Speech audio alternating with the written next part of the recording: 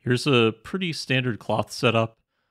You have the a character here. We're just going to use Tommy as an example, and a lot of people like to break it out into cloth, the different elements, shirt, pants, and then the collision geometry, just to kind of keep it a little more manageable, and then merge it together before putting it into the solver.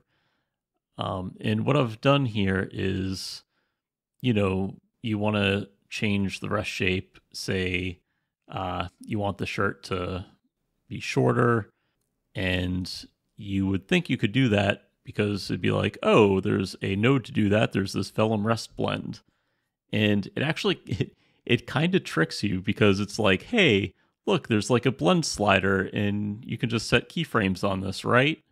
So I've got this keyframed at 1, keyframed at 24, and this is going to do absolutely nothing. So if I run the solve, okay, so yep, there it is, not doing what we expect it to do. But here's a quick example of how to do this the correct way to actually make it work. So what I've done is we still have the rest shape, and we merge it, and here we have out rest geometry, and it's keyframed. Also, another thing you'll want to look out for is in the cloth constraints, we're going to be using the output groups for the stretch and bend in the rest shape node inside the DOP network. By default, these are off, so just make sure you turn those on. And what you do is you jump into your DOP network, and inside the DOP network, make a Vellum rest blend, which is the weirdest thing, right? Because why would you even want the SOP version of this? Anyways, inside the DOP network, you make a Vellum rest blend node. Make sure you set it to each frame. That's another little gotcha there. And set your constraint group to bend and stretch, and set the source to SOP. Point it to that out rest that you just set up there. And then we can go back up and simulate it. Okay, there we go. So yeah, and another thing to look out for is if your rest is just exploding on the first frame of the solve, watch out that you didn't do this.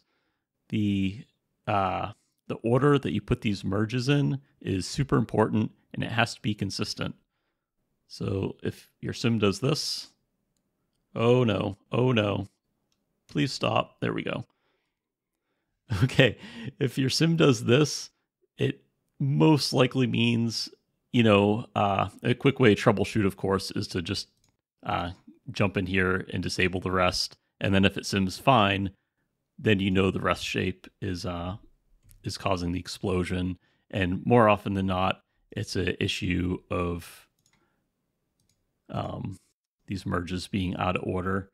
Okay, so I just made this little test scene to explain why merge order matters. And so I've got a square and a triangle. These would kind of represent a shirt and a cape or something, just regular cloth constraints on them. And I also put in a primitive attribute to just determine or to more clearly show which is which. So if we look at the merge of the constraints, we'll see the square and then the triangle. And these are the constraints that the cloth is holding it together with. Now, if we connect them in reverse order, now the triangle's first, square is second, but the geometry will be showing the square first, triangle second. So what's happening is then the triangle constraints are trying to connect to the square geometry, and it's just causing a whole lot of chaos, and it's not going to work, and it's going to explode. So that's why it's exploding. And just real quick, notice this merge has a exclamation mark. It's because it's throwing a warning. That's because I'm using, for this one, a cloth constraint, this one a distance constraint, and the cloth constraint includes a drag tangent and drag normal. The distance doesn't have that. And so So yeah, there's the drag there. No drag on the distance constraint. Just watch out for that, because what will happen is the merge will use the attribute's default setting, which might not be what you want. In this case, it defaulted drag and drag tangent to 1, which isn't great. So just watch out when you see little warnings like that. It's something to pay attention to. And while we're at it, another way that you can potentially avoid this whole merge issue is you can use the Vellum pack node, and basically that takes the geometry and the constraint and puts it into one connection, and that way you can merge it in whichever order you like, because the geometry and the constraints are together.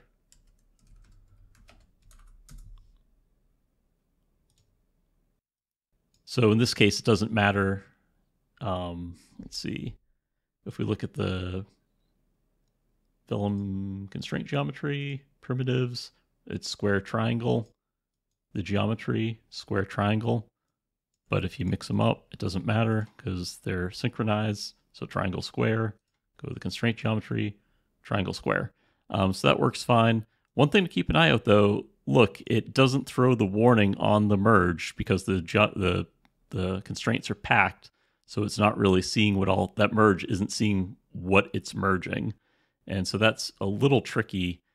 And I don't know, I avoid using Vellum packs just because it creates a whole lot of nodes.